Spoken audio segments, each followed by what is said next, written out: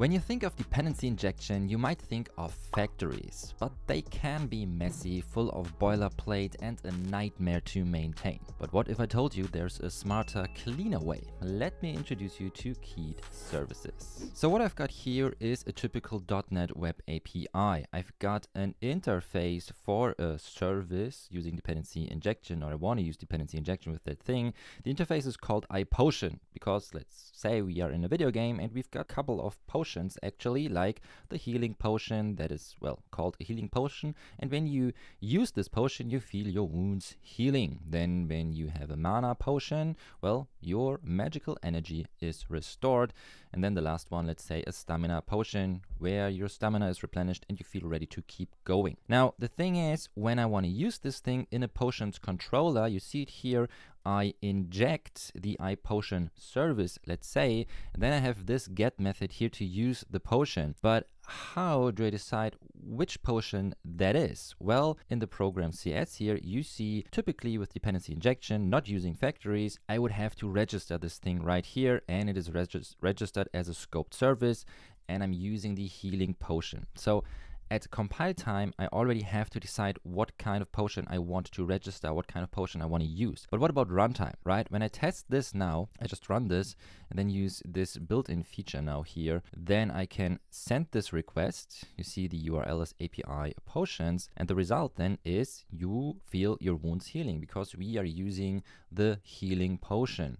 Now let's change that real quick, and let's say I'm going to use the mana potion here, restart the application, and then I go here, send the request, and we get your magical energy is restored. All right, but now what about runtime? Real quick, if you want to level up your skills with .NET and Blazor, now is the time to join the .NET Web Academy. You get over 40 hours of pure learning content. We cover things like clean architecture and CQRS. We dive really deep into all the new render modes of Blazor. You will learn how to publish your web applications with the help of GitHub Actions and Azure, and you get access to our community and the brand new Discord server with live collabs. I'm really looking forward to seeing you inside the academy. Again, there's the way of factories, but it seems you don't really like factories. So let me introduce you to keyed services. How would that work? Actually pretty simple. You can register any keyed service here in the program CS, and this would look like that. Instead of just write add scope, you say add keyed scoped. You can enter the interface, iPotion, and then here, let's start again with the healing potion, right? And then, well, it's a keyed service, so we have to enter a key. And in my case, let's just say this is the heal potion, right? And then we can copy this and register another one for the iPotion interface. Here is now the mana potion, and here now, let's say the key is mana, and the last one is actually the stamina potion, and the key for this thing is stamina, like that. Now back to the controller. We don't have to inject the iPotion interface here anymore. There is another way to use it now. We have the get potion effect method, and then here I can decide which kind of service I actually want. So for instance, I say I want the iPotion just called potion, and bear with me here, there's also another maybe even better way, but let's just say we want to decide here what kind of potion we want to use, what kind of service we want to use. So there's this attribute now from keyed services, and here now we also enter this thing heal. So with that now I say I want to get the healing potion. I can run this again. So let me just rebuild this, and then here send the request. We see you feel your wounds healing.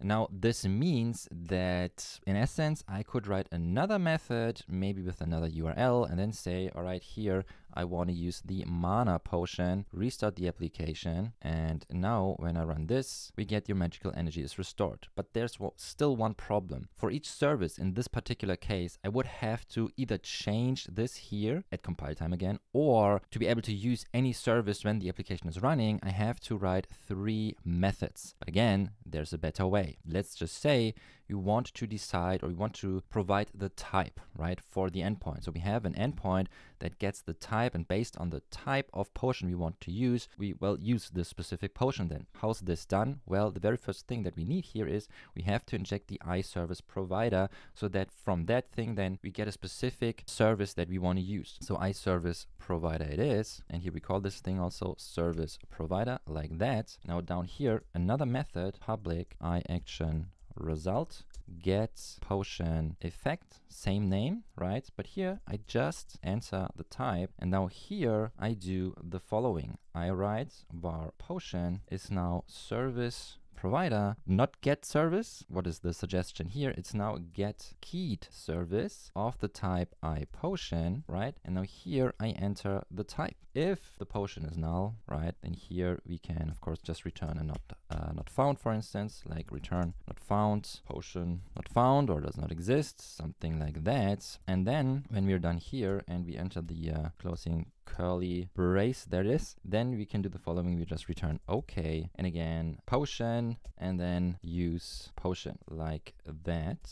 All right, now there is one problem with that. We have to set the proper HTTP request method and also the URL, of course. So here now this is the default HTTP get method, and here we do the following HTTP get, and then we add something to the route, and this is our type, so that we really can provide the type. And that's it. So just to recap, iService provider, and then here we have a route with the specific type that we want, get potion effect, we get the keyed service thanks to the service provider or from the service provider. If the potion is null, just a little null check here, we send a not found back, or otherwise we return the result of the use potion method. So let's test that real quick. We go to keyedservices.net 9 HTTP, and now here, just to see that this is our, well, not a dynamic endpoint, let's say, right? Double check here in the potions controller, we have mana in here, so this is correct.